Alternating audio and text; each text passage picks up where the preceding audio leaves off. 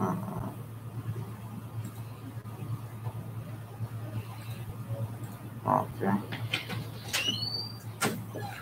We'll just get started once Eric's set up with the screen. Looks like they're running behind. Here we go. Yep. Just start it. Just click on it and then it'll go. Okay. Yep. Perfect.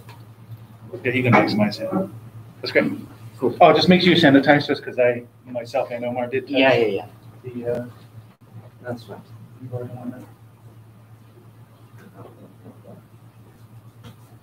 Okay, so we're going to start with the quiz.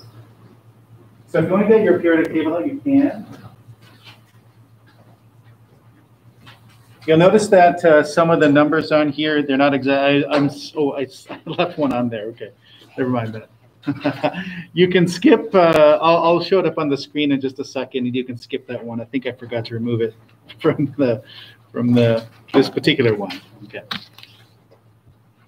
All right, remember, this is only formative, so we'll take it up right after you do it, and we'll just self-assess. And then we're going to use this feedback of just how well did you get all the nomenclature systems for each of the naming. There's no organic on here. There's only that binary compounds for molecules and so on. Okay. We'll treat the organic as being AP. Well, technically, I should probably do that with the regular grade 10, just so they know that there's not just ionic compounds and the very simple binary other compounds.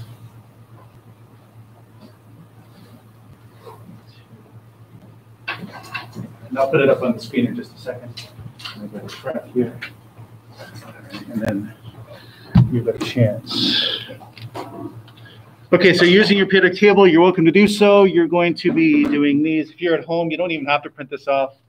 You can just have this up on the screen, and you can use those. And you can just do them in your own piece of paper or whatnot. Okay. It'll take us probably about 10 minutes. And then we'll just self-check it together. There's already one on your desk. It is the day after yesterday. Oh, I didn't give you one? I must have walked right by you.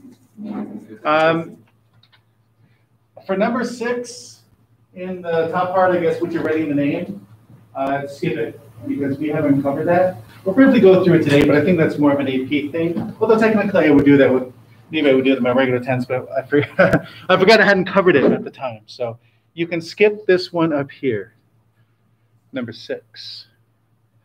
You can skip that one there, okay? Because you'll see it and you'll be like, I don't know what that is. And we'll just briefly talk about that today.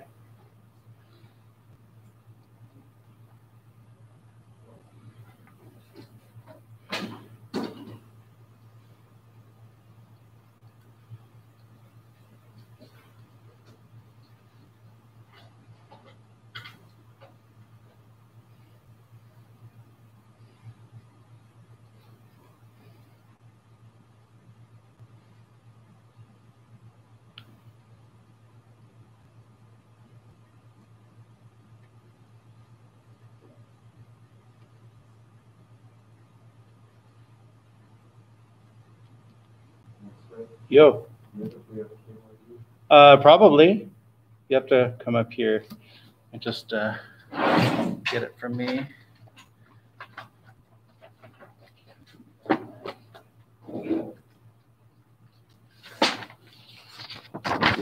You got it.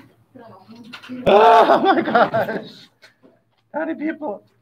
You can use your phones if you want to, as long as you don't try to cheat with your phones. Does anyone else need a periodic table?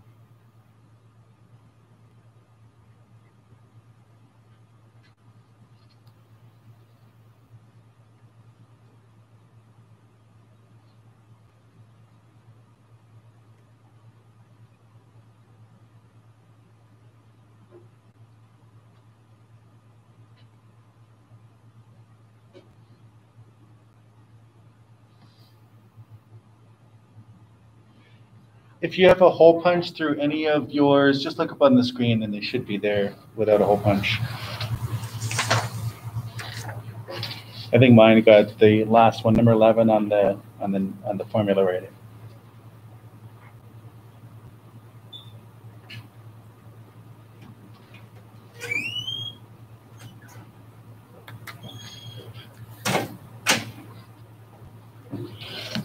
I forgot to give you a quiz.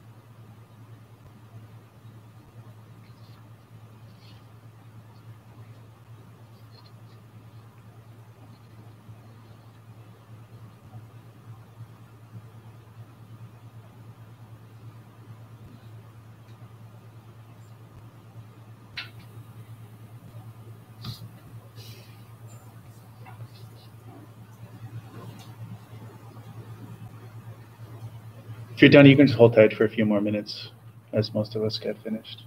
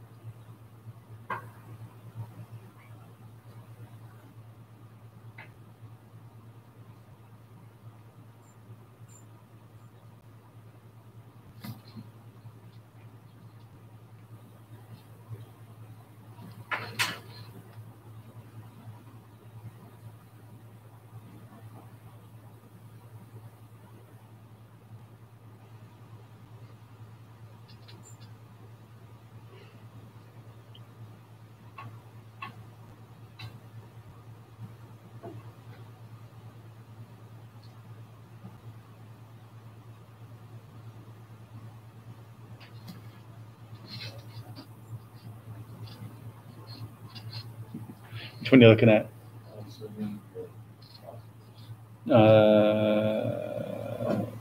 Number 5 here? Yeah, sodium perphosphate, yes. Oh, jeez, I did mine.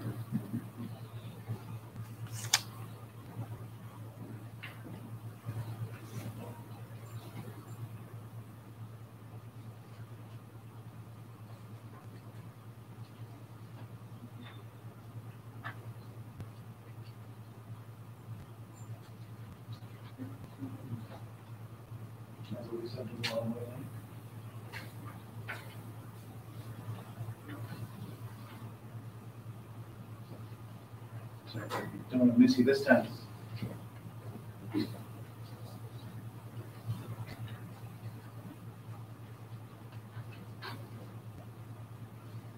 Good. I'm giving one to everybody. It's not on the Oh, to that. I just posted it today just because I wasn't sure exactly what we were going to do. I'm going to bring around a couple other things as well while we're just waiting for everybody else to kind of finish up before we take it up together.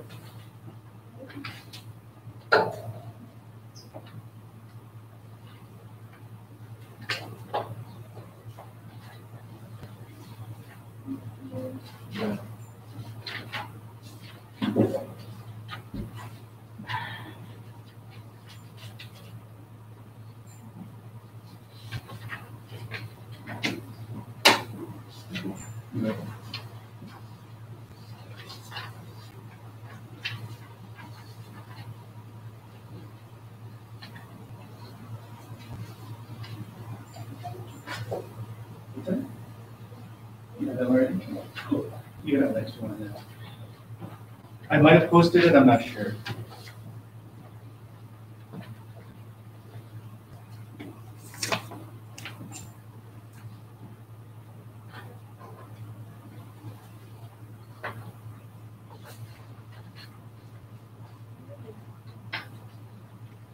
Thanks.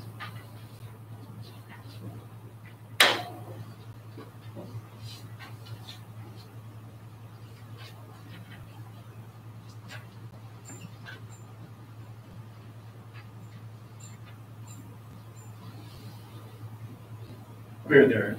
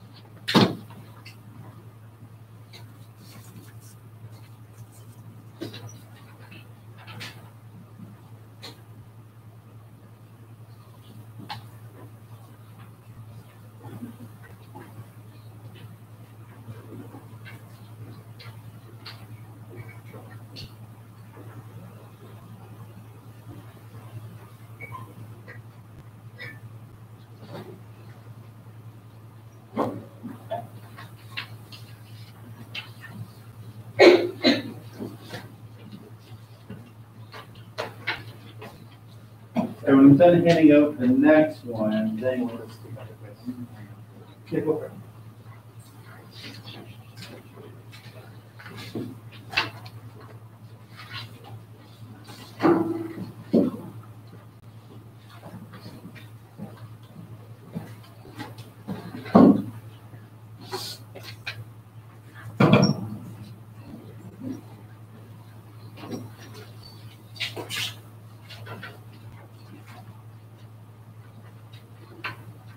Some of these sheets, make sure you have it before we start, and then it'll have.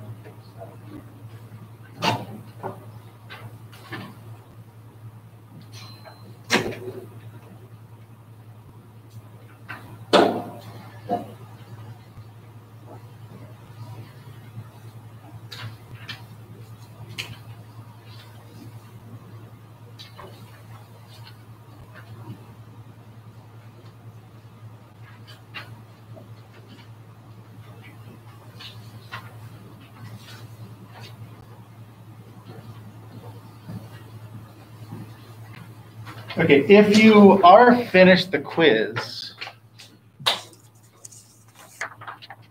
you could look at this sheet here, the ionic and covalent molecules, or sorry, compounds versus those. You can just kind of do that. It's kind of an independent thing for the most part, while you're just waiting for the last couple of people to finish the quiz. You don't really need any self-explanation for this, otherwise we'll go through it together, but really you're just kind of following the instructions they give you and then completing the table at the bottom, and that's it. So if you are looking for something to do while you wait, that would be something to do.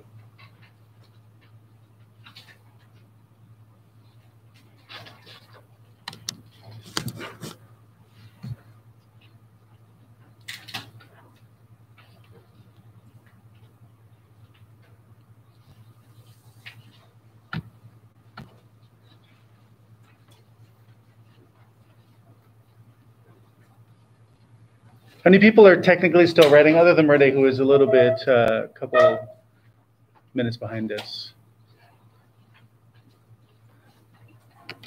Okay. You're just going to self-check yourself. So what you should have is something that you could record whether you did something correctly or incorrectly. Just different color is always good, because then it just doesn't blend in so much with your work. Okay. If you see anything on there that I made a mistake on, let me know. This is also a good time to ask for clarification if there was something that you weren't sure of, or why did I do something here, and so on. I know it says, so we just count these up as 5 and then 5. So there's 10 here, and then there'll be 10 on the second one. So you can change your total at the top as well to reflect that it's going to be 20 and now 22.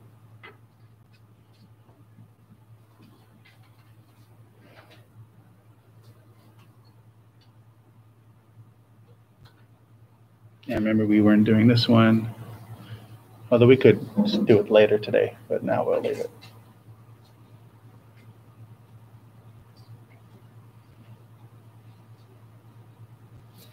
This is supposed to be a Y. Hyposulfite. Yep.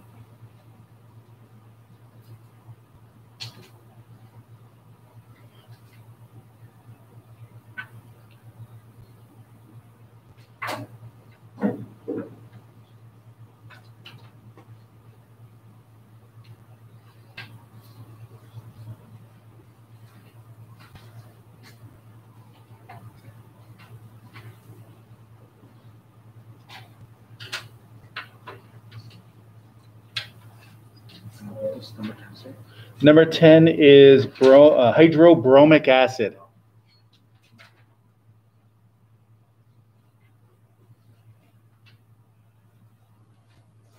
Okay, I'll show the other 10 as well.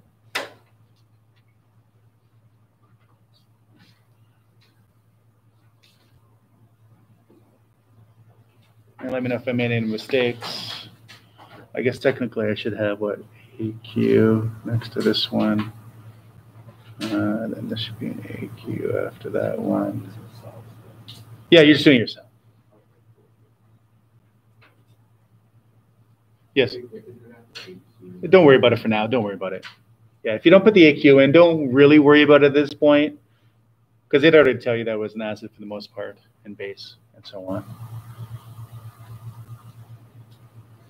There's something to keep in mind that they don't really behave like those until they're dissolved in water.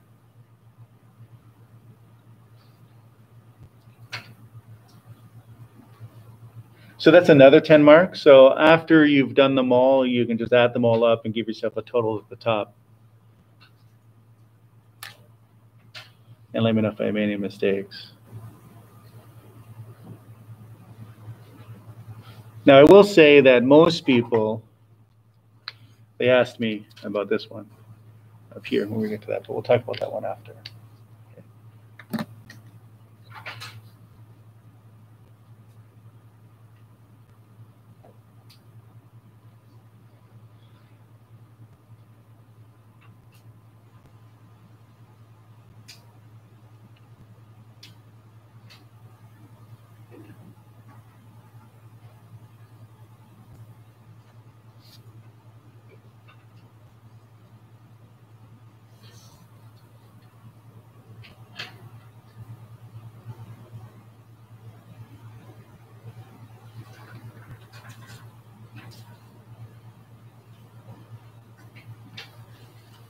So like our other quizzes, this quiz is for feedback to let you know how much you've been picking up and so on. So I guess if you got less than 16, that might be a little bit worrisome. Usually it's a consistent mistake throughout. Things to keep in mind is, did I use Roman numerals for multivalence? Did I know it was a multivalent? And so on. Anything that is in those transition metals tends to be a multivalent, not always, but for the most part, they do. So anytime you grab a copper, an iron, a lead, those are all going to be multivalents. So the bigger the metals and so on, okay?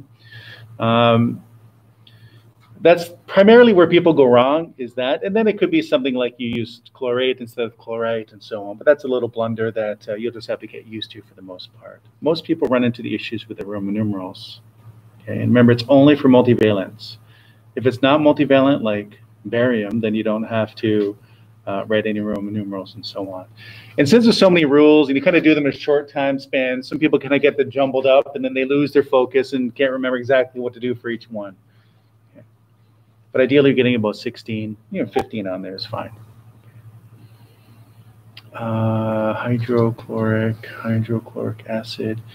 Is he asking about number 9? Number 9, let's see. Number 9.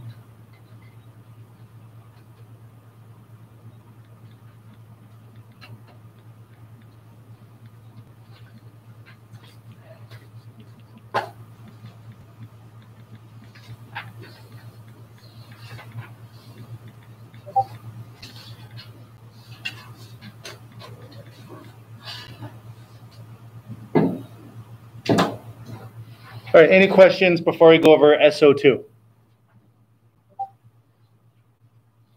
Okay, so for the SO2, people sometimes they want to write sulfite.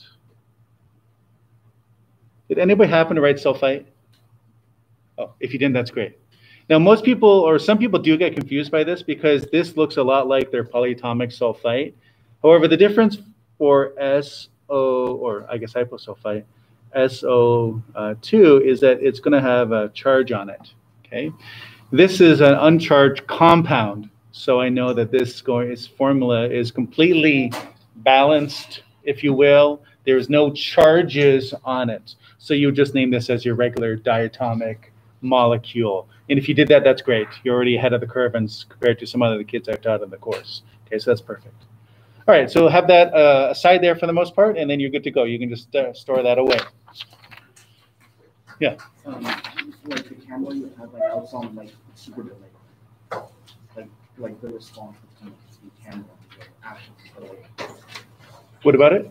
Like if you're gonna record a video, like your voice might not match up to like. I'm not worried about it. I'm not worried about it. This is an imperfect solution to a problem that we're going through. So we'll deal with it what we can. Okay, now the thing that we're going to go on after this, which is our polar molecules. Oh, yes. Go for it. I'll just record when you left, and that's it. You have to go to the water refilling station. Do you know where that is? Okay, if you go down the main hall stairs towards the gym, then when you get to the back of that hall, or as you're approaching the gym, you're going to make a right, and you're going to see a water fountain there, and that's where the filling station is. Nowhere else. Yeah. Yeah. It's outside of the cafeteria at the back. All right, I'll just record that. Woo.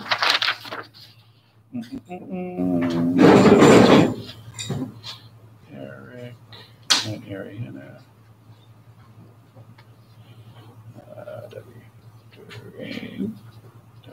Frank. This is 8:56. Okay, I think on Friday we talked about polar bonds and sharing and stuff like that. Okay, you might have got that online and whatnot. Okay, so we're going to continue that, talking about partial charges. Now, this is AP. This will not be on our chemistry test when we get to that point. This is just a heads up for when you get, or sorry, when you take AP chemistry. If you don't take AP chemistry, you'll get this in grade 11 chemistry again. Okay. Now, what we're going to establish here is there is a difference between having a polar bond and having a polar molecule. There's a slight bit of difference there. A polar bond or multiple polar bonds doesn't necessarily mean that you're going to have a polar molecule at the end. And we're going to look at this on a very basic perspective. There is complexity here, but we're just going to look at this a very simple way. We're not going to go into a great detail. That'll be something that they expand on. But we'll just give you the basic idea of what a polar molecule is by comparison to something that's not polar. And then you already know what an ion is. Okay. All right, so the main difference between what we covered on Friday is we're going to be exploring what specifically the polar molecule is outside of just a polar bond. And what was the polar bond electronegativity difference from Friday? What were the values that would make it polar? They were between two numbers. Yeah, it was 0.5 and then 1 point. Oh, okay, never mind. 1.7. Or sorry, yeah, 1.7. Okay, so those are our polar molecules, and we're kind of polar bonds, and we'll review that today. Now, polar bonds and molecules do not always guarantee that you end up with a molecule that we consider polar, okay, as part and so on. Okay, there are two things to consider when determining whether a molecule is polar or not. So the first thing is what we covered the other day: does it have a polar bond? Okay. And we already know how to determine that because you look at the electronegativity difference, right? So you do that, you look at your electronegativity difference, and that's kind of what we did on Friday. Okay. And anything between 0.5 to 1.7, that's a polar bond. Okay. Now, if you remember, what was it about the polar bond that, what was unique about it in how these particles that were in the bond behaved, or characteristics that they have? So if you had something like water, and we'll look at water again. All right, I know that one of these is more electronegative. I know that this one's more electronegative and this one's not. Angela? The partial charges. Okay. So the thing that was more attractive in the bond would get the negative charge. I just can't really blow on that because I have my mask on. And the other thing that was not so smudged, not so attractive, got a plus charge. Okay, and then you would look at each bond individually. Okay, so if you look at water, for instance, you would do the EN difference for this bond here, and you would establish that there's a difference in those two things. And then you would also have to look at this bond as well. They turn out to be the same bond, so that's okay. And then you will know that this one also gets a partial charge as well. All right, now we talked about those charges. And then these charges have the ability to attract other things. And we briefly talked about that when we talked about plants and transpiration. This was the charges that allowed water molecules to adhere to one another, or cohere, and then adhere to the surfaces along these inside of the xylem. Okay, it's because of these charges. We also had a symbol to represent what was having more draw on those electrons. We use this kind of arrow thing like that. You could technically have two of those, and so on and so forth. Okay, so that's where we were on Friday. We just tried to establish that not all sharing of electrons is equal, Some things can pull those electrons much more than other things when they share. Okay? So this is the unequal sharing that we looked at on Friday. Okay? Now, the second thing, and this is new today, is how the bonds are oriented around the central atom. I'm just going to highlight that here because that's the second piece. Now, a lot of this you're not going to be able to do a lot of this, but it's just really a heads up for when you move forward. Okay.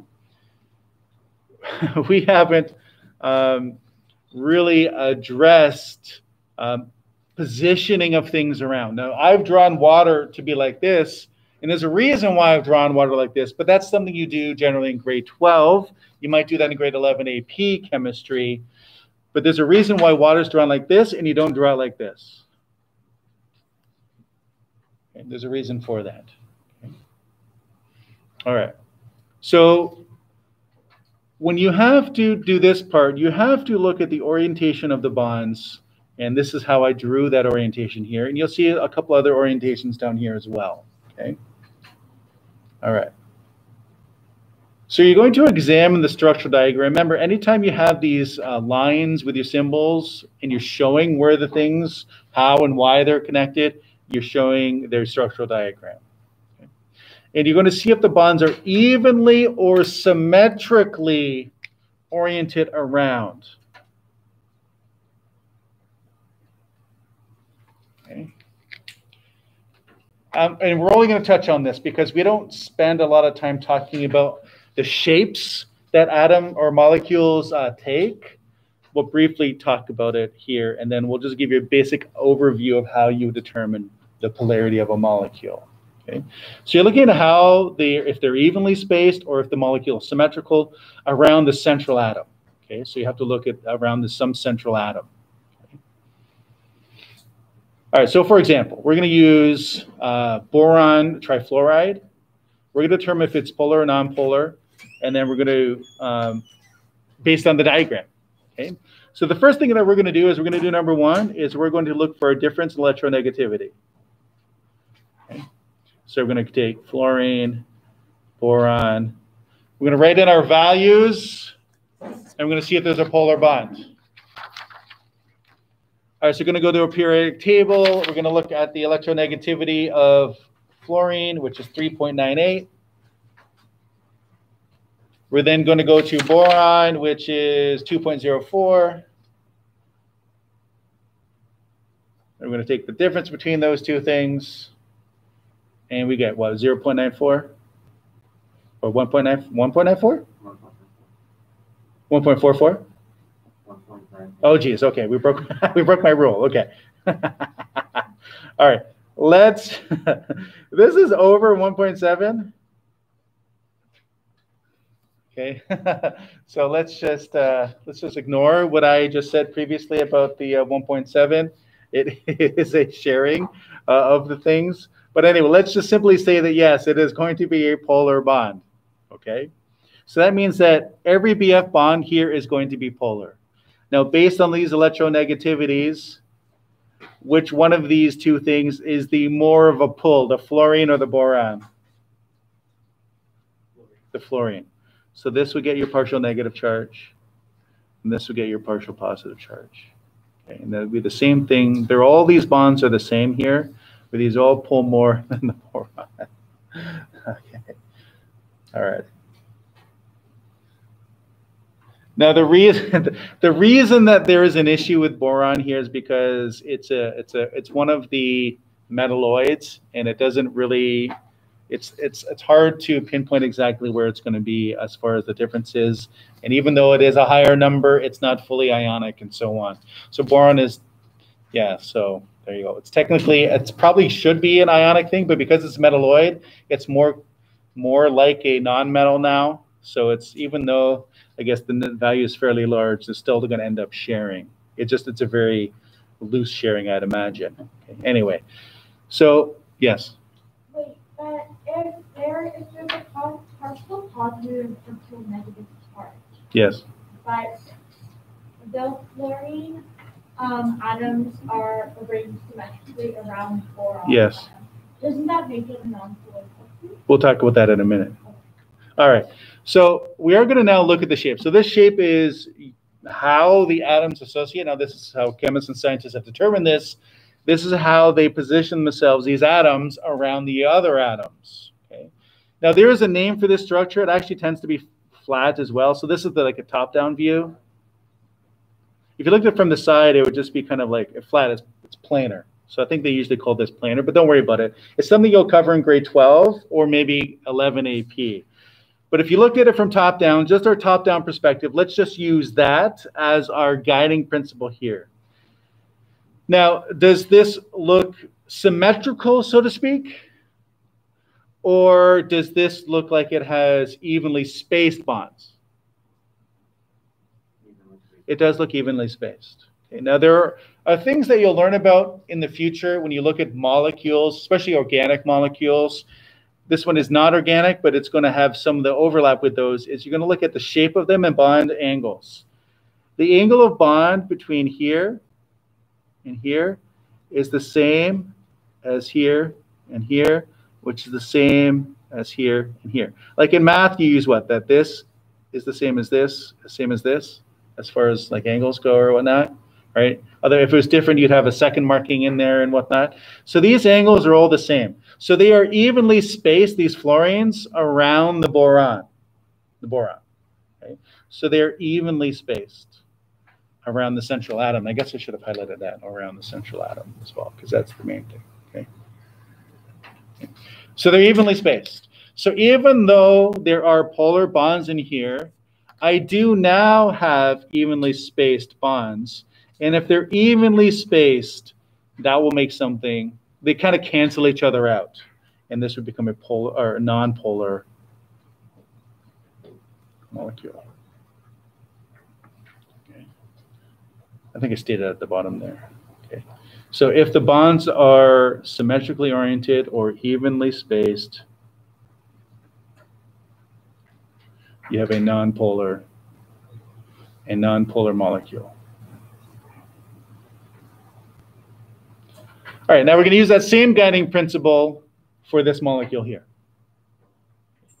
We've already kind of looked at this previously. We compared our EN differences on Friday between oxygen and hydrogen.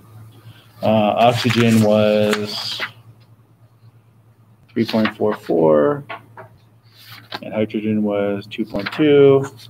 There we go, that's a little bit nicer for me. You get 1.24 as your difference, which is classically polar. All right, this one is more electronegative. This one is not as electronegative. And then you get the same type of bond over here. It's the same thing we drew up at the top there.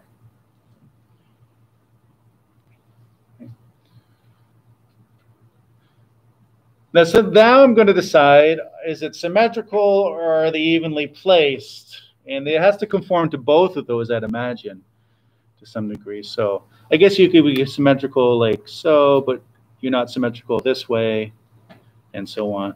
But let's use our evenly spaced rule here. So the bonds between, from this one to this one all the way around, is that the same as this bond here? So if I compare this bond, or this angle, is it the same as this one here? No. So this one is different than that one. And so I know that they're not the same. So does that mean that they're evenly spaced? No. Okay. So these are not evenly spaced. And there is polar bonds, so what would I consider this thing? Polar molecule. Okay.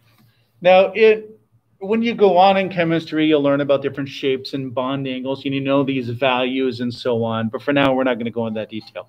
All you have to know is that in order to be a polar molecule, which will make the molecule different than nonpolar ones, is that you need polar bonds and you need a specific orientation of those atoms around each other to see if it's symmetrical or not.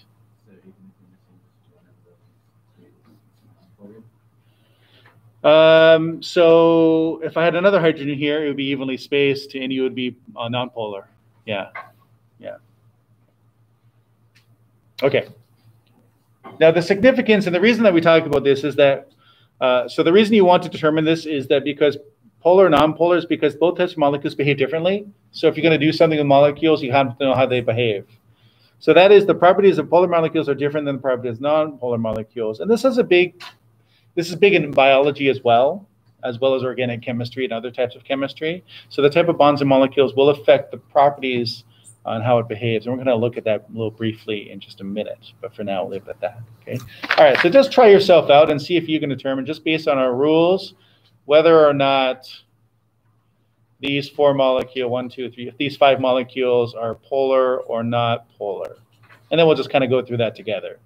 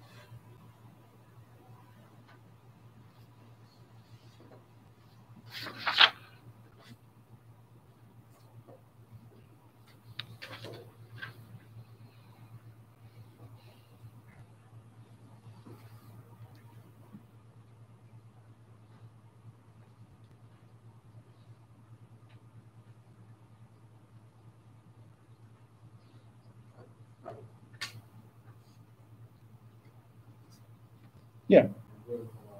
Sure.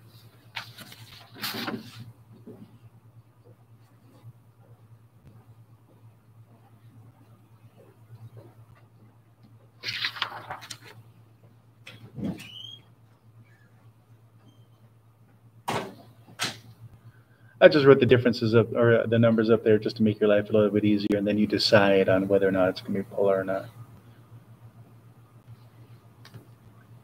Yeah. Stretching, Eric? Stretching? Yeah.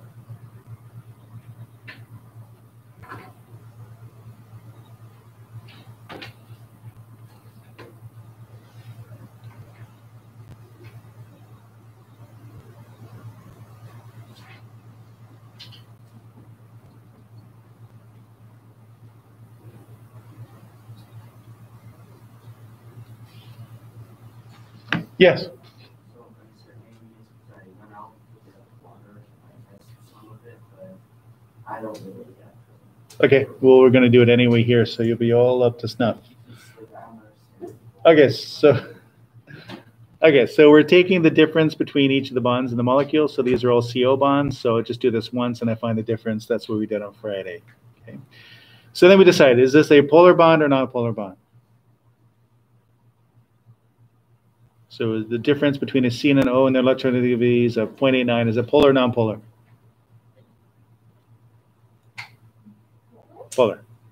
Okay, because we said 0.5 and 1.7. Okay, so the polar bond. Okay.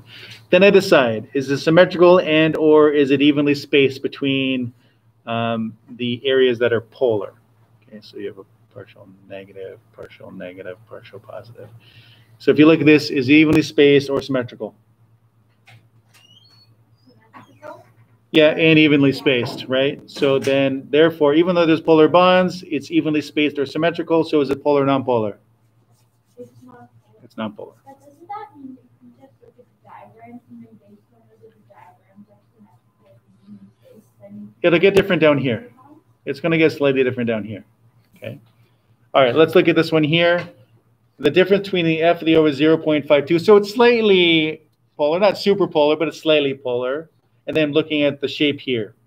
So we do have a slightly polar bond, not crazy polar. It's only slightly. And then to look at this one here, the shape, is this evenly spaced and or symmetrical? No. So then what do I decide on this molecule here? Jem? It's polar. Okay.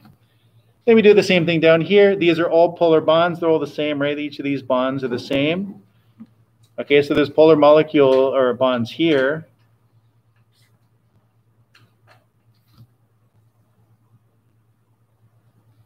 Polar bonds here. However, even though they're polar bonds, it's symmetrical and or evenly spaced. A little bit of both, right? They're all 90-degree angles from one another, and they're evenly spaced. Okay, so this is a nonpolar. Okay. All right, so this one's a little bit different because there's two types of bonds here. Now, if you do delve any deeper into polarity, 0.5, even 0.5 is a little bit higher to become polar. Even 0.49, as you're approaching that 0.5, is still considered polar. I think some chemists will tell you 0.4 is your cutoff. I usually use 0.5, but 0.4 can also be the cutoff. Remember, it is a transitional thing. So the more you go away from 0, the more polar it's becoming.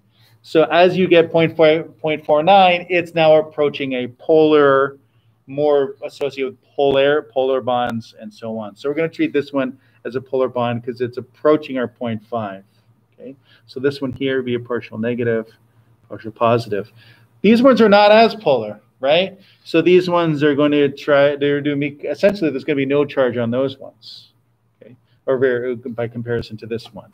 Okay, so you have a charge over here that has a charge, but there's no charge over here. So if I'm only looking at this molecule, is it polar or nonpolar?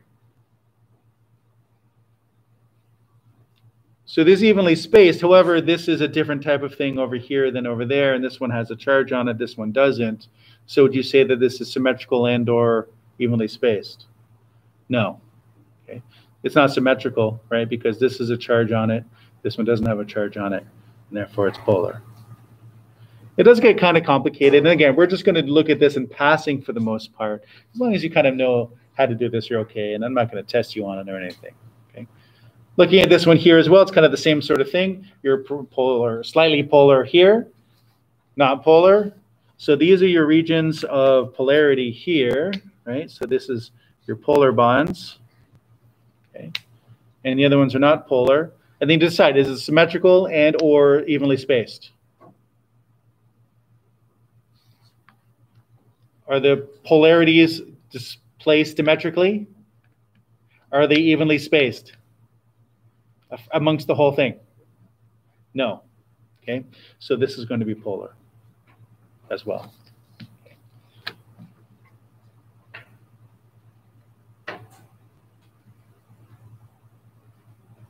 Now, if it was chlorines everywhere, this would be evenly spaced and symmetrical. So it would be nonpolar, but they're not, and so on. Now, we're only going to do that in passing for the most part anyway, okay? All right, the last little thing that we're going to do in our just in passing is we're briefly going to talk about one last thing, which is hydrates, which is a really easy thing to do as far as nomenclature goes. But you might come across these as you move into AP chemistry. So I'm briefly going to talk about those here. Where did I put my hydrates? Hydrates are in here somewhere.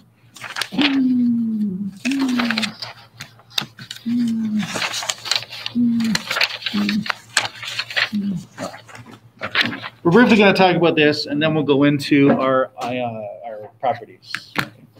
So we didn't cover this. I don't know if, do I do this with my grade 10s? I don't know if I normally do. It's a small thing anyway. Now, you wouldn't have dealt with a lot of this stuff as a student.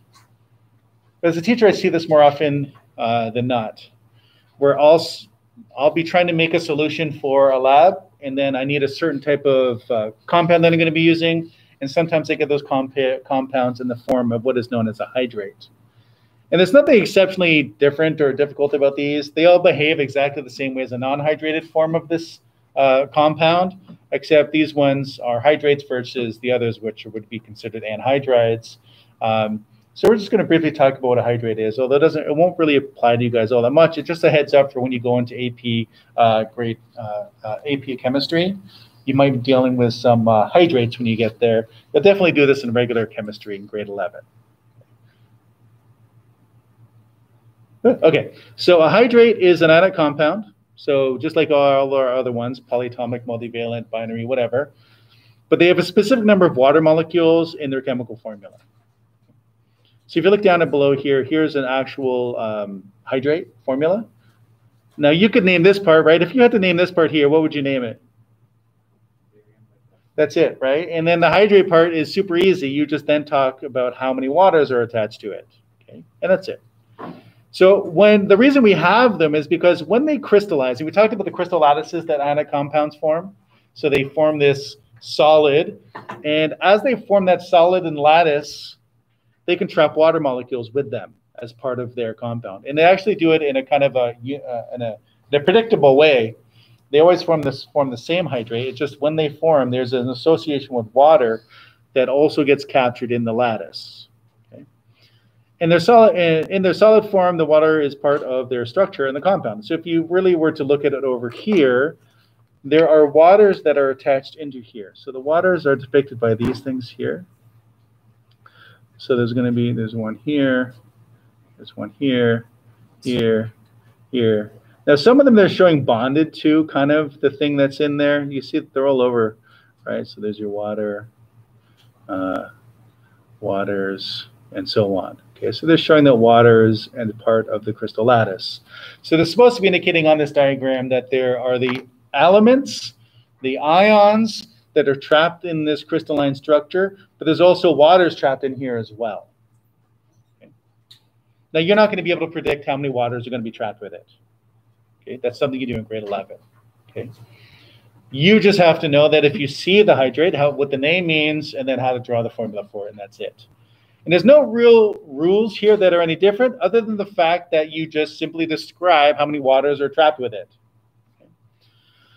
So when you're naming them, you name the ionic part just as if you did it by your normal rules. So for instance, if you see this structure here, you're going to name this part here first. And as Murday already said, it's barium hydroxide.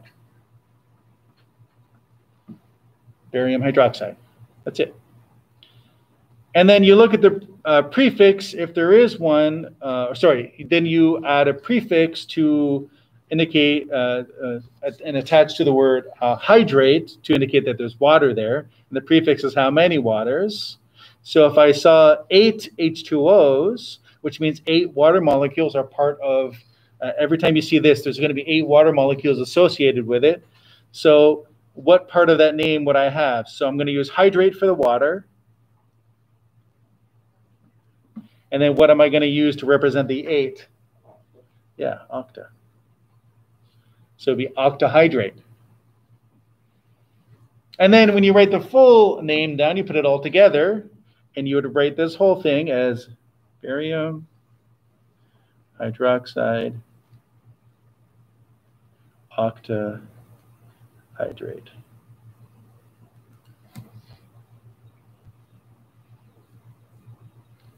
Yep. And that's it.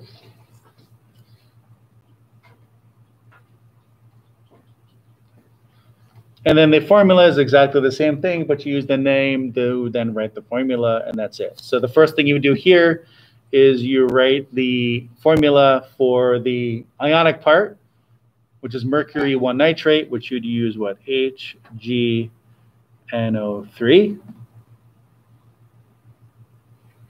And then you throw a dot. Did I show that? A dot?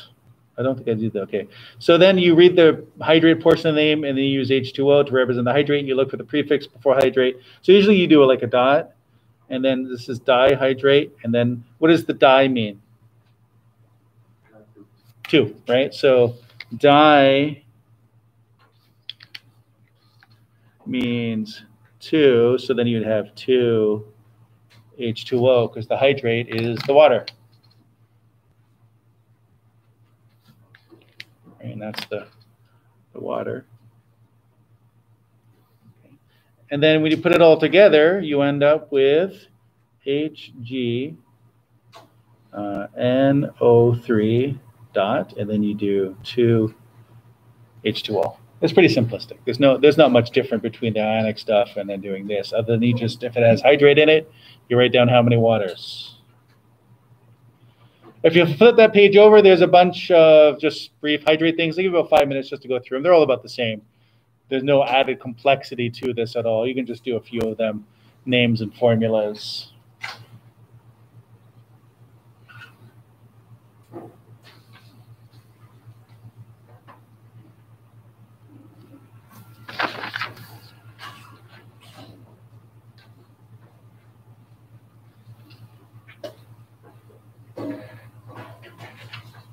Yes. Yes. You guys are like washroom people today. You went 3 weeks without a washroom break, and now everybody's in one day.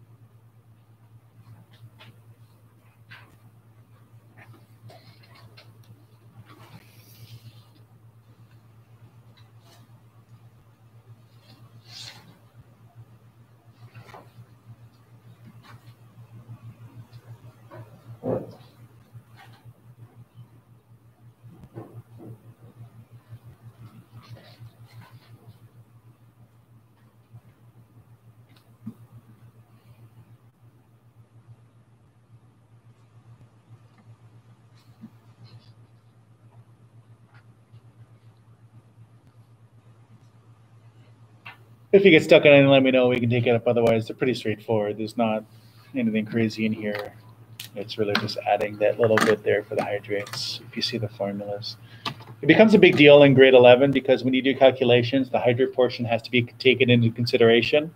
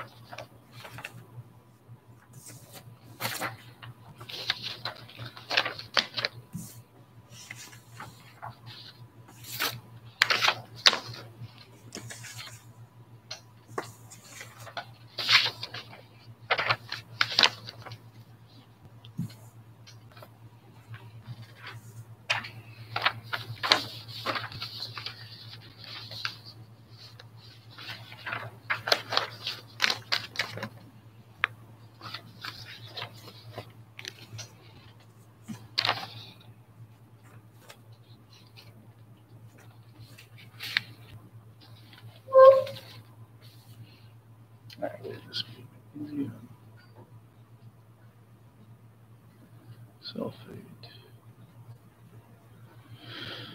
Was it heptahydrate?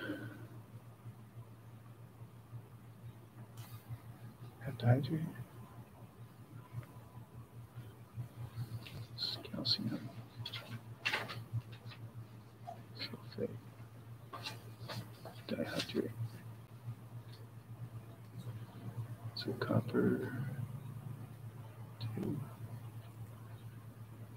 Copper chloride.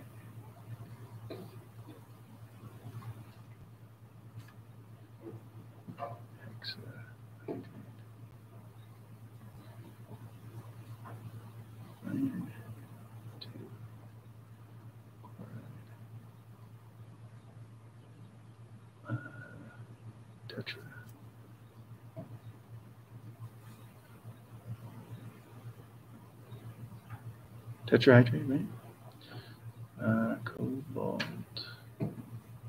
2 chloride.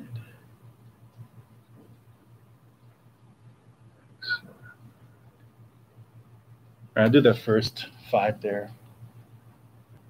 They're not that tough. And I'll do like 5 of the formulas ones. So H, G, NO3, 2, H2O. SN, Cl, 4, 5, H2O. PB, was it C, H2CO, 2, 3, H2O. Mg,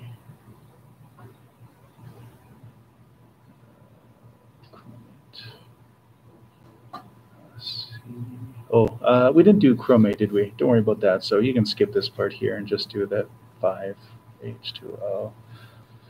Chromate is what, CrO2, something like that? Don't worry about it. CrO 04. Yeah. And then manganese, Mn. Bromide doesn't really indicate what manganese it is. So let's just do MnBr, and then we'll skip that and we'll just do the 4H2O. It's fine. Okay. The only tricky thing here is just doing that part there. I'll do this first 5.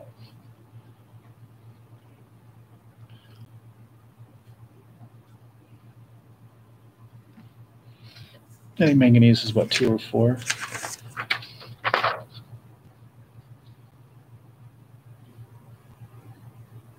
Yeah, 2, 3, 4, 6, 7. So it doesn't indicate. So I'll have to switch that in the future. And this isn't very complicated there.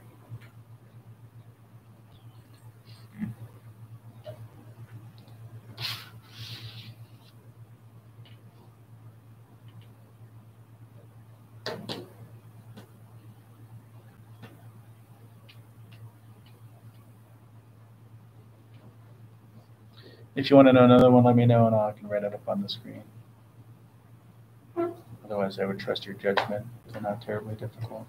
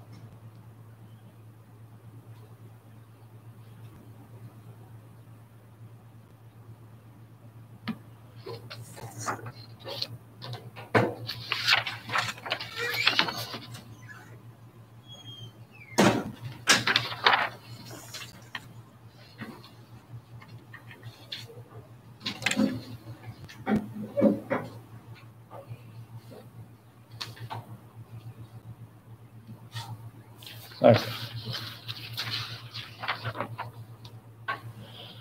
Or you can ask me about anything on those later if you want to.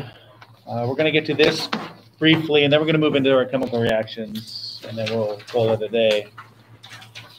The stuff up here is really just about properties associated with the 2 different types of compounds we've talked about.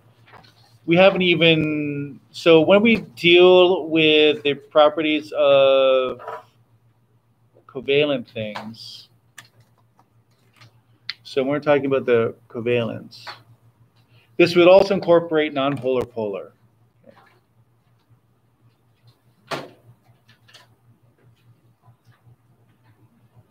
However, we're not looking at them as a separate entity here. We're just talking about the fact that there could be different behaviors within this spectrum of covalence molecules. Okay. All right, because there's two types of compounds, molecules that form because of the bonds that they have, they're going to have different properties. Okay. The bonds and the atoms that participate in these things are going to bring properties with them associated with it. The bonds that are there are going to give different properties and so on. Covalent molecules don't generally have charges. As a result, they are not attracted to other molecules, but they can have charges because we know that because there's polars. Okay? Ionic compounds do have charges and are strongly attracted to other ions, things with charges. Not that that really matters for us at this point. Okay? All they want you to do now is you're going to look at the different molecules or compounds here, just overall compounds, look at their properties, and you're going to be looking for commonalities in those properties. And then down here, you're going to state the overall general property for ionics, the general appearance of ionics, the general appearance of melting point for ionics, and then the same thing for covalence. They haven't told you if anything is ionic or covalent, so you're just going to use in the formula to determine that. Okay. And then after a few minutes, I'll just start to label which one of these are, and then you can just fill in the table there. Okay. And we don't have really good tests for these in class, otherwise we would do a lab for this. I don't want you to, we can't use heat while we're here, so we can't really check melting point, boiling points, but we'll do what we can otherwise. Okay, so we'll do this in a little bit more dry way. So determine if these things are molecules or ionic, and then look at their generalizations and properties and so on. Okay, and I'll give you about, let's say 5-10 minutes maybe for that. You won't need any more than that.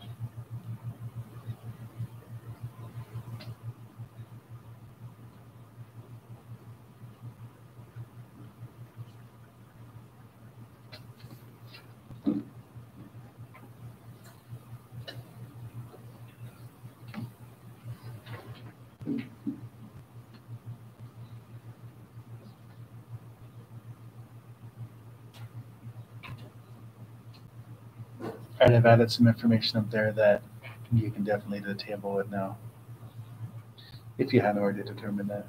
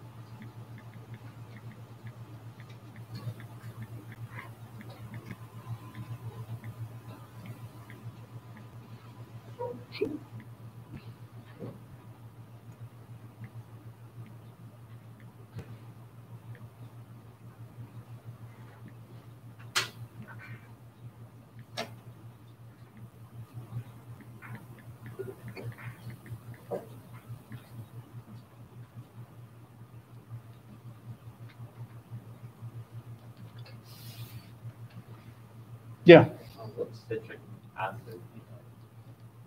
Citric acid is what, ascorbic acid? I don't know the formula. It would be citrate, I guess, is the. Like, I don't think so. Glucose is on there.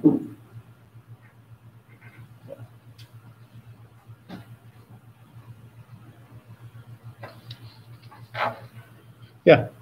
so every time I do not contain a boil, it's always bothering me. What does the metal and iron that is boiled with gas look like? What does gas iron look like? I don't know if you can have gas iron. Then You would never encounter it. So you can melt it, but they probably don't have a boiling point. They might, well, I guess they do, but I don't know if it comes off as a gas. Yeah, that's a good, because I guess the only time you'd really see, yeah, I guess if you worked at like a metal processing, right, like a furnace where you are melting down the metal, you might potentially get some gas, but I'm not sure. Yeah, I don't know if it comes off as a vapor. Yeah, I know there's a melting point, but I don't know if there's a boiling point where you get a vapor coming off. You'd have to Google it. Yeah. Yeah. See what the boiling point for iron is. Just pure iron. how's the boil? 2,862. Yeah. Is there an iron vapor? Because when you boil water, the water vapor comes off of it, but I don't know if there's an iron vapor.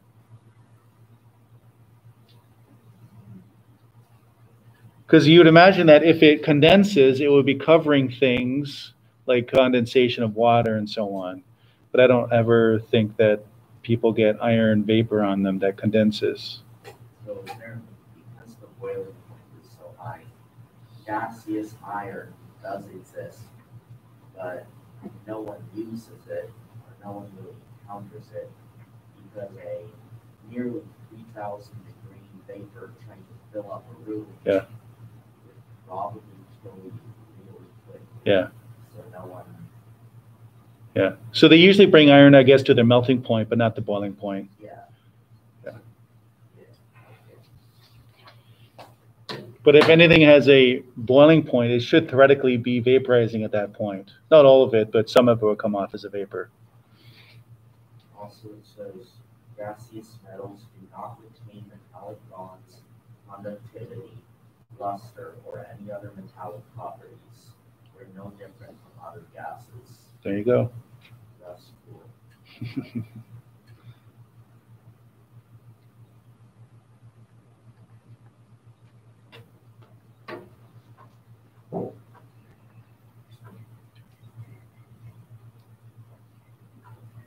Let's go with that. I'm just finishing my table, then you can compare yours to mine after.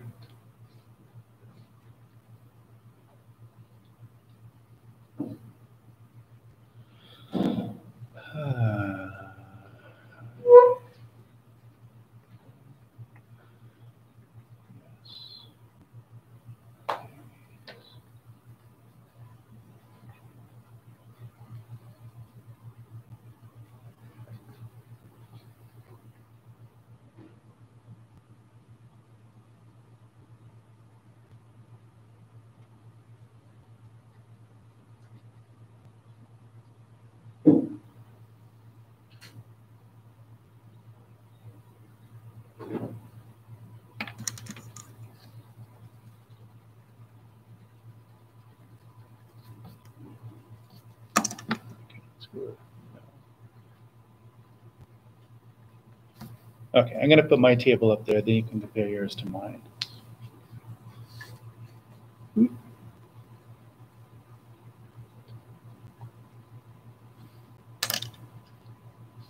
Okay, this is solid, liquid, and gas. That's not all at the same time. It just means there's examples. If you look at this covalent compound and this one, some might be solids, some might be liquids, and some might be gases, and so on. For instance, in this room, there are gaseous molecules, nitrogen, oxygen, carbon dioxide around you, and gas. But there's no ionic gases that are a compound. There might be ions in the air, but there's no ionic compounds in the air. They all tend to be solids. Now, the generalization, so this is really just a general, as all of these things are. In general, they're all white crystals, but they can have color as well. Okay, so some of the hydrates have colors, but when you take the water out of them, they usually go to white. Okay. So copper sulfate, if you saw the crystal's blue, but if you get the water out, it's white. Same with the copper chloride and so on. Copper chloride can have a kind of a green color, but when you anhydrate to take the water out, it's going to be white and so on. So they all tend to be white crystalline structures. Whereas these vary, right, in color for sure, clear, white, green, dot, dot, dot, the colors go on and so forth. So there's a variation there. Okay. Well, these tend, not always, but they all tend to be white crystals. These ones tend to have a variety of different colors of things that are covalent. Okay. High, low, off to work we go. if anybody knows the reference. Okay. Yes, no, but this does vary. Okay, but generally no. Yes, no, generally, but it does vary. Okay, so polar things are probably better at conducting and being soluble than nonpolar things, so it varies. But we'll default to no as a difference between the two. Okay. Now these are all, remember, these are just general perspectives. There are exceptions to everything. So there are things that are not water soluble here that are ionic, but generally they all are. Okay. So these are just general rules. There are exceptions. But if you ever had to guess about a prop, if you saw something that was a solid and it wasn't dissolving in water, you'd probably think it was an ionic substance. Okay? If you saw something that was a gas, then you would know that it's covalent and so on. So they're good generalizations, but they're not the whole story. Okay? As you learn about more chemistry, you'll learn about the exceptions and so on. Okay? All right. So the first part of our chemistry is looking at nomenclature and a little bit between ionic and covalent structures and compounds and so on, including the properties associated with each. Now we'll explore some of this moving forward. I'm going to start doing some labs with you, although I have to reorient, move the classroom a little bit. Those desks have to go over here eventually because that's blocking up some of our counter space that I would like to use. So I'm going to try to do safe labs. Apparently they can't involve any flames or heat. So we'll do the best that we can. I think primarily because they were saying that a lot of the disinfectant stuff is flammable and so on, and we don't want to have any sparking up of people's hands and so on. And I don't know. Okay. It could also create convection currents, I guess, where high air rises, cool air falls down, and it circulates stuff through the room a little bit easier, which is not great if you have a virus that's potentially in the room and so on. Okay, so we'll try to do some labs. I'm going to start doing our next time I see people, which is Friday. Okay, and then the lab that you missed because you're not here, we'll try to get you guys doing those on Tuesday. Okay, ideally, that's what I would like to do. Okay, we've got to do something in chemistry anyway, because that's the whole point of learning about chemistry. Now, we couldn't do much labs previously to this because nomenclature doesn't really warrant any labs. You're really learning about formula writing, bonding, and stuff like that. We're not going to do labs associated with that, but we are going to do labs associated with reactions. And that's where we're going to send our next focus here, which is chemical reactions. Now, you did a little bit of chemical reactions last year when you looked at chemical and physical changes, but we're going to go in a little bit more detail. Now, even some of the stuff that I do right now, it might be a little bit review from last year. Did you guys do word equations last year? vertical. Okay, some of you might have, some of you might not. So we're going to quickly go through those. I think we only did it once in biology when we were doing. Oh, you didn't? Okay. The sunlight. Got your photosynthesis and cellular respiration. Okay. All right, so we're going to kind of go into, now chemical reactions are fundamental, I guess, or they're one of those things that everybody kind of associates with chemistry, is writing out reactions or understanding reactions, because chemistry is really about the transformations of matter from one type of thing to another through a reaction. So we're going to go into how you write a reaction, and then how you can interpret a reaction, and so on. And then we'll add something to this that's going to go into, maybe, I don't know if you talked about last week, we'll talk about it this year. Okay? All right, a chemical reaction involves changes in substances. Okay? One or more starting substances, which we will call the reactants. So reactants are the things that you are starting with and are planning on reacting together. That's why they call them reactants. So I'm going to start with these 2 or 3 things, and I want them to react. They are my reactants. Are changed into one or more new substances, which we shall call the products. So new things are products. So now when you talk about chemistry reactions, you are going to be using words like reactant and products. And a chemical reaction, the ways in which atoms are joined together are changed. Now, we're not going to go into the specifics here, but they are changed. The reactants collide, the reactant particles will collide, bonds are broken, and then new bonds form. Okay, so new form between what particles are there. Okay. However, the same atoms that are present in the reactants are the ones that are also in the products. There's nothing new there. They're simply rearranged. Okay, so keep that in mind. So whatever you started with, you end up with the same things. They're just rearranged. Okay, so you have the same atoms in the reactants are the ones that are present in the products. Okay. So they're just rearranged. There's nothing new. So the key takeaway from that is, even though you have new products forming, they're not new substances. There's no new elements in there and stuff like that. Okay. All right, I guess they want me, I was supposed to write a reaction down here. Okay, let me write a reaction down. Okay, so let's just take something like a very simplistic, like HCl plus NaOH.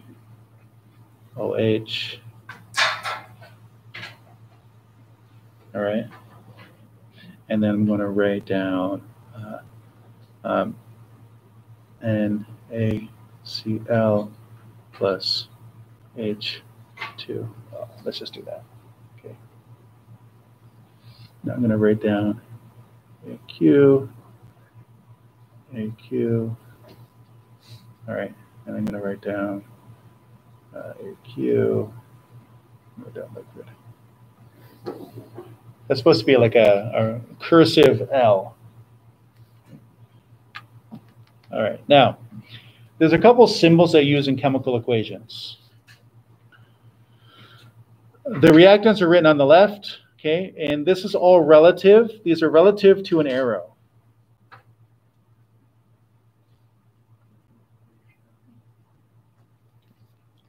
Now, the arrow is what separates the reactants from the products.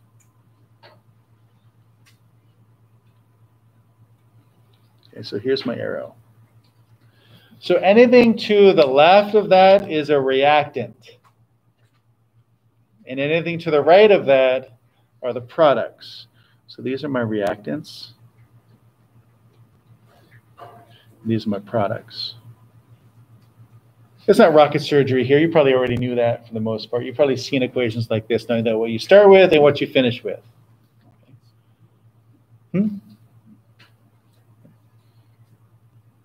Now, if I looked at the elements here, so you can see there's hydrogen, chlorine, sodium, oxygen, hydrogen. Is there anything new over here as far as elements go that was not on the left side? Sodium and oxygen. Well, oxygen's here, and so sodium, there's oxygen. Oh, sorry. Is there any different symbols or elements on this side than there was on this side? Angela? There's not. Yes. You have the liquid symbol. Sure, but that's not an element. That's simply what form the compound takes. Okay, but there's no new elements. What we started with is what we finished with. There's nothing new here. Okay, so that's just the stipulation that we want to make point of, is that there's the same atoms here as the same order here, except they're rearranged. Okay? Sodium is no longer with oxygen and hydrogen, it's now with chlorine, and so on. Okay? So there's nothing new here. All right. Now, if there is more than one thing on a side, so if there's more than one reactant, we use a plus sign.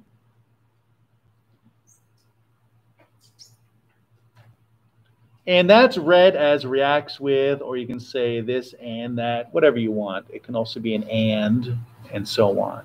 Okay, so you see a HCl and NaOH react, and they form NaCl and water, or H2O. Okay, so this means, so if there is more than one, we put a plus between them. If there's more than one over here, we put a plus between them. Okay.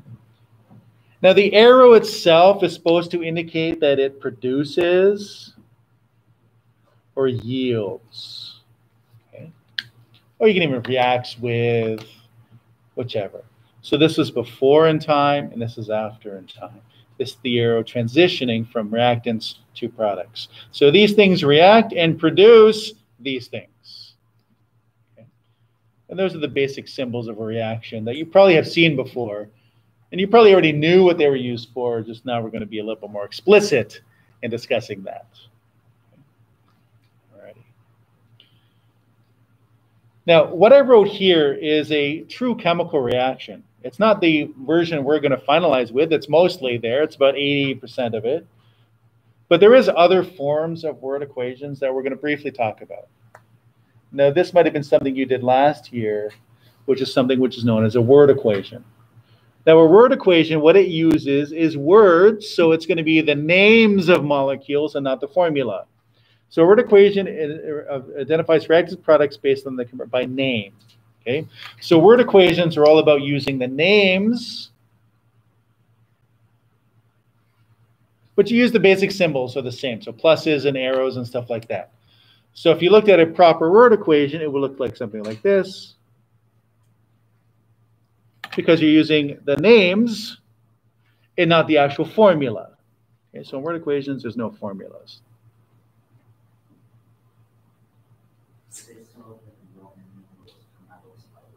Well, it's a name. You use whatever the name is. Okay. So if you were to read this out, right, it would be iron reacts with oxygen to produce or to yield iron 2 oxide. You generally don't use those all that much because as a chemist, you want to use formula because it's going to show you how many of each atom is there, and then you have to account for those in the reaction. Okay.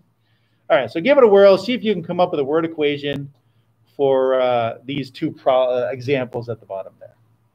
And then I'll start writing them in. You can check yours. You're not going to have to do a lot of these. This is just the idea of what the word equation is.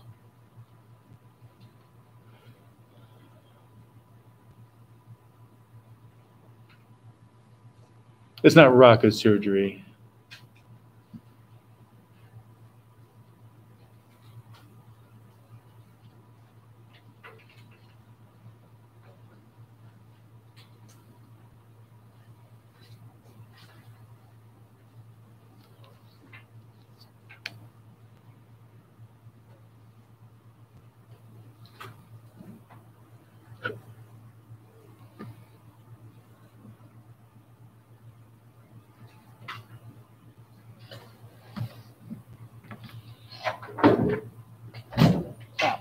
Yep.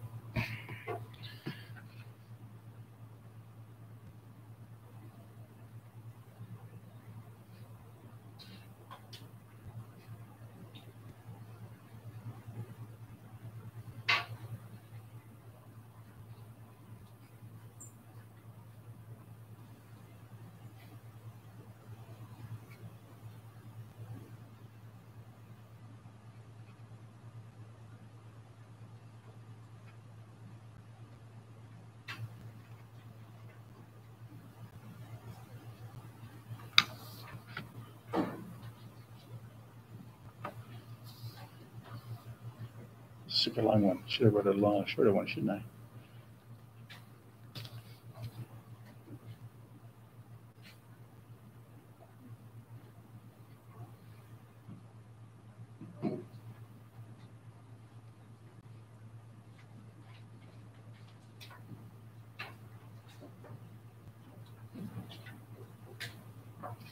All right, nothing crazy there. You just write the names. You put in your pluses and your arrows, and you're good to go. Good to go. All right. Now we're not going to be doing. Oh yes. So you have to write a plus sign for each thing. So sodium plus hydrogen plus carbonate. Sodium hydrogen carbonate is one thing. Oh, okay. Right, so sodium, this is what? NaHCO3. Okay. That's one thing, okay? All right. Now what we're going to spend most of our time doing is writing a chemical equation and not a word equation. And we're going to incorporate a couple different things in here. So in addition to writing the formula, okay, so chemical equations, you're going to have formula, not names. So you're going to have to write the formula. So this is where all the nomenclature really helps us out, because you need the nomenclature to know what a name is and then to know what the formula is and so on. So even though we've stopped going over the rules of nomenclature, we're still going to use it, because that's how you really communicate in chemistry. And we're also going to indicate states of things as they can be determined. So some you'll come to get to know, some will just be generally known and whatnot, and things that you can't determine, we'll leave it at that. But that's where the properties of our ionic and covalent things come in. If it's an ion, it's generally going to either be a solid or it's going to be dissolved in water, which is we're considering aqueous. Okay, so these are the symbols that you'll find typically. There are other symbols in chemical reactions. I think you tend to see like things like this, like a triangle, which is like a difference of or a change and so on. It can be temperature, electricity, and stuff like that. But these are the basic ones. So pluses, arrows, S for solids, L for liquids, G for gas, and then AQ for dissolved in water, which is aqueous. So for example, you would see zinc solid. Copper sulfate is dissolved in water. Dissolved in water, this comes out as a solid, and then plus energy, which is not really, it's not matter, so you can just write like energy there for the most part, okay? All right, now, a couple things I want to mention about states. If you have a metal by itself, the general rule is that it's always solid. Except for one, which is, does anybody except for what the exception is? For solid metals. Yeah, mercury. But otherwise, all metals are solid. So if you see them by themselves, you default to solid. Copper by itself, solid. Zinc by itself, solid. Okay. This is all at room temperature, right? Yes. Okay. We're not going to a 3,000 degree furnace. Okay. If you see ionic things in a reaction, they're going to also tend to be dissolved in water as well. So ionic things will generally be aqueous on these as well, dissolved in water. So ionic, in order for them to react, have to be dissolved in water.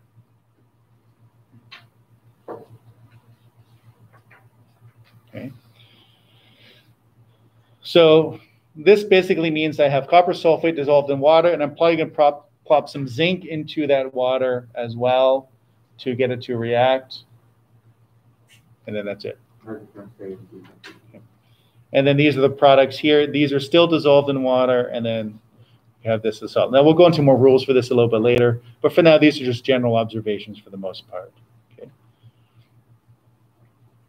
All right, if you want to convert this into a chemical equation, so go from the word to a chemical equation.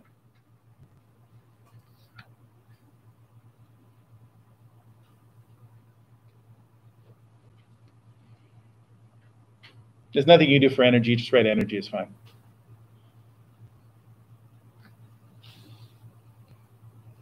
We'll talk about that after.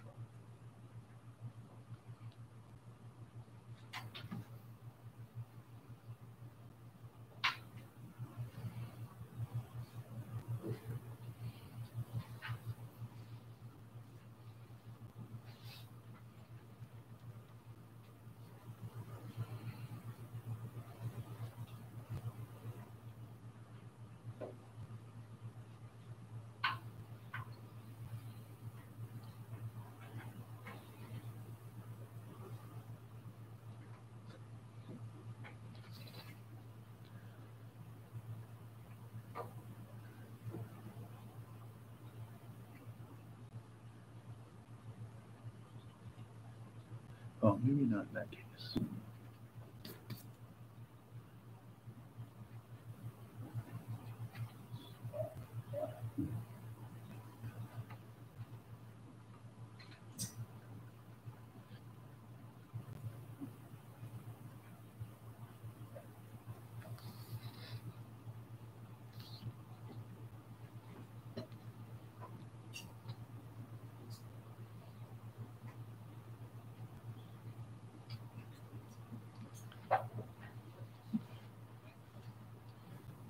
You know, the one thing I'll mention about this here is that when you see energy on the reactant side, like if you're actually, and so what this looks like is I'm taking this and I'm adding energy to it, or I have energy with it. So usually this is kind of, if you see it in a word equation, you might see things like is heated, right? You might see there's an electrical current passed through it, but most of the time,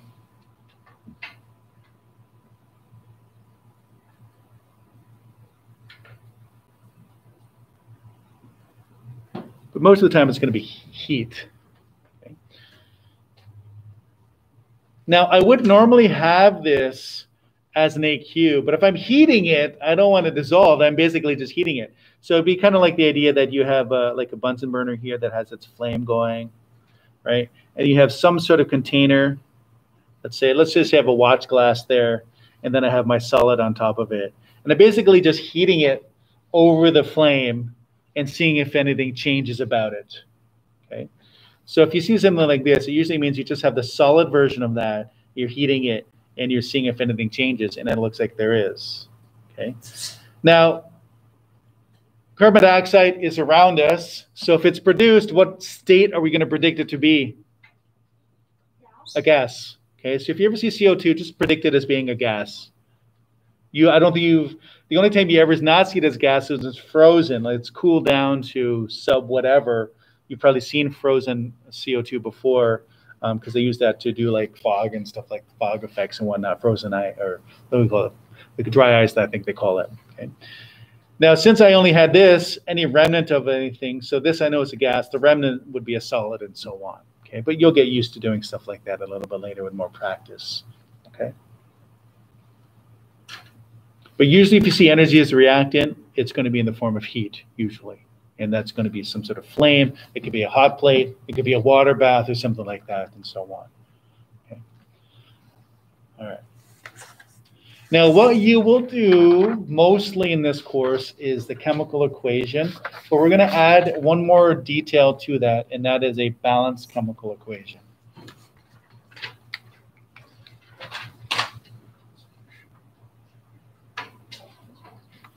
Okay. Now, what we're going to spend time talking about is what does balanced or balancing involve.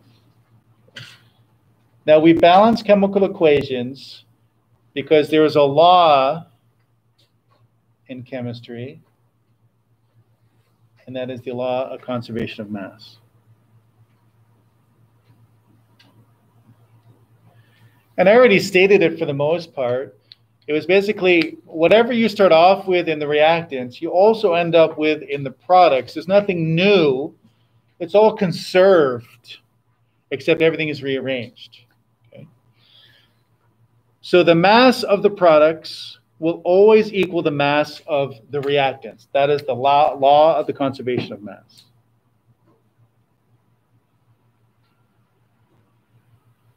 Now, what I'm going to have us do probably on Friday is do a lab to show that. I'll make it as simplistic as possible. You know exactly what to do, but I'm going to have you to observe it as best that we can, okay, to put it to the test. Atoms are not created or destroyed in a chemical reaction. Now, it is possible that if you do have a reaction occurring, because you do have an atmosphere, it's possible that something in the atmosphere does go into your equation, but then you'd have to account for that in your reactants as well. Okay, so sometimes we use the oxygen in the room as one of our reactants, okay? But that would be represented in the equation. Okay? So they're not created or destroyed in a chemical reaction. They all simply get rearranged. Okay? To balance a chemical reaction reflects this. Okay? To balance an equation, you can add numbers in front of chemical formulas.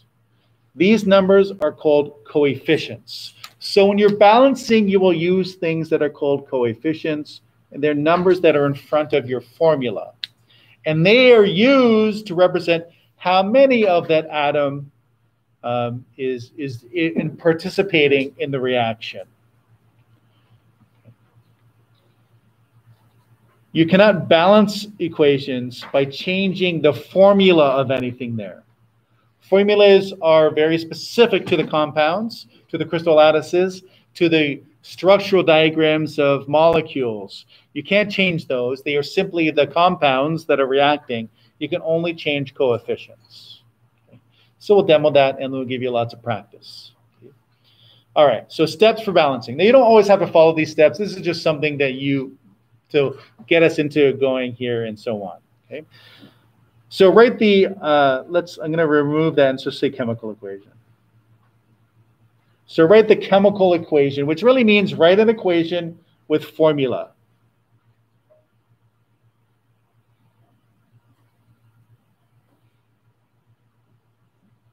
That was our second type of equation we looked at. Now, to balance the atoms, you're going to look generally in the largest number of atoms on either side, and you want to leave things out like hydrogen, oxygen, and elements until later. Okay. Another thing that I'd mention here is don't break up polyatomics unless they break up. Okay. So if you can see a polyatomic on both sides, leave it the way that it is and just use that as a unit and balance the unit and not necessarily each of the individual atoms. And we'll give you an example of that in a minute. Okay. Balance hydrogens and oxygens after that. Balance anything that is uncombined, I suppose, and then check your answer. Okay, so let's just put this to the test. Okay, let's just start with the example at the bottom, and then we'll do a couple other ones. Okay, so copper 2 nitrate reacts. So let's write this down as an equation first. Okay, so copper 2 nitrate. So copper 2 nitrate. Okay, reacts with potassium hydroxide. Ooh, I went the wrong way. Went the wrong way. Potassium hydroxide. H.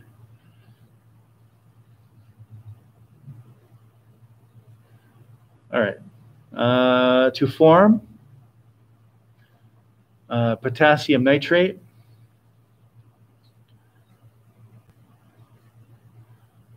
And then copper hydroxide. Copper hydroxide. There you go. Okay. Now we're also going to throw in some states on this that is given to us in the equation, and then we'll use our brains to kind of figure out the rest after that.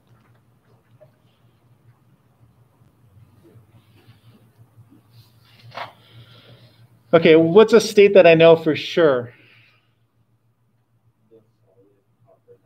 Okay, so we're going to write down solid over there.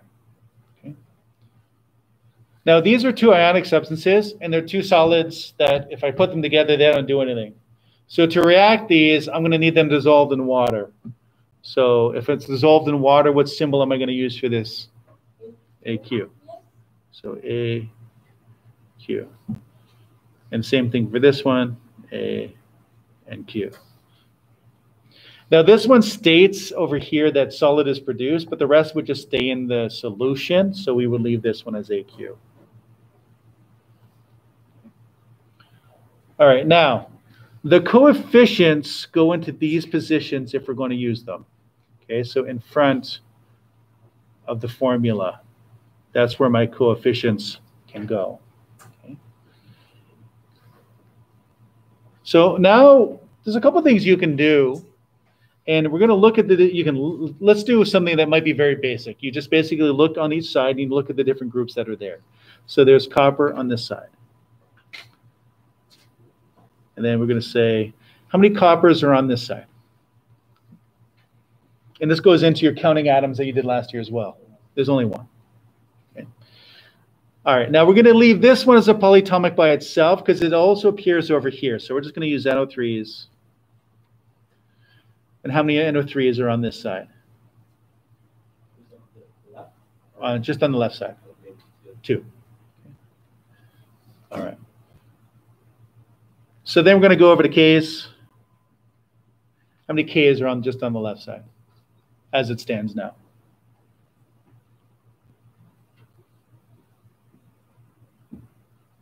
There's only one.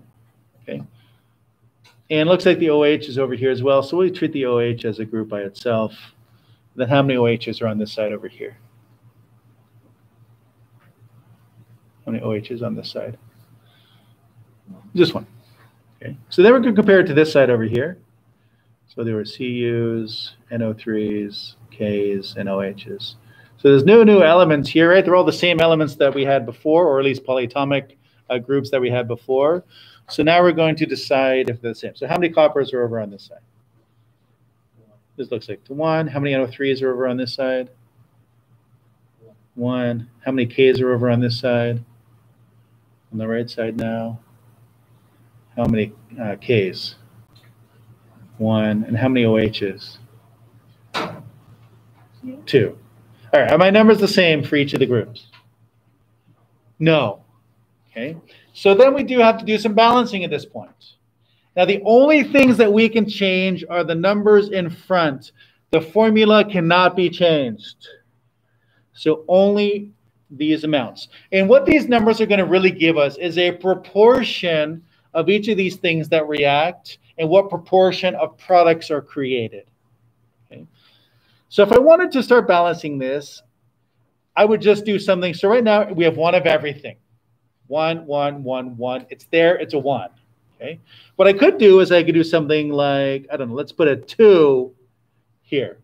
So now it's going to be 1 of these and 2 of those. And what do they make over here? Okay. Now, if I change this to a 2, what does it change on our side over here?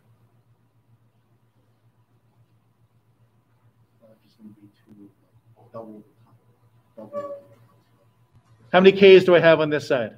2. So this changes to a 2. How many OHs do I have on this side?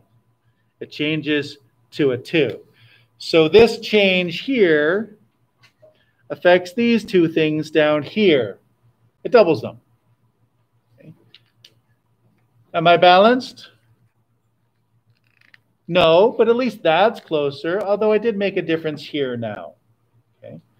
Now, there is one other step I can do here. This just comes from practice. I don't need to change anything else over here. I can actually